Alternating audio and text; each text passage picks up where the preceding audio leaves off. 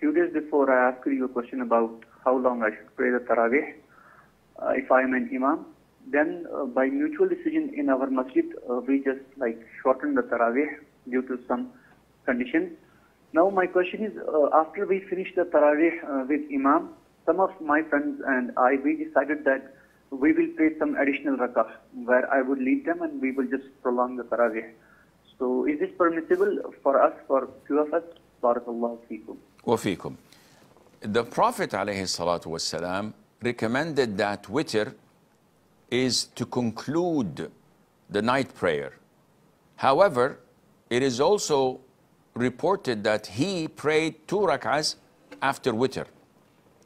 From this, scholars concluded that the instruction and the order of concluding night prayer with witr is not mandatory, rather it's highly recommended. So if you pray taraweeh in the masjid and you offer the witr prayers, whether you're the imam or a follower, and you go home, Allah has given you the reward of praying the whole night. If you wish to offer more prayers like tahajjud, for example, alone or with other friends or family members, this is totally permissible, but you must not repeat the witr because you've already prayed witr, and the Prophet said, ﷺ, there are no 2 witrs in the same night.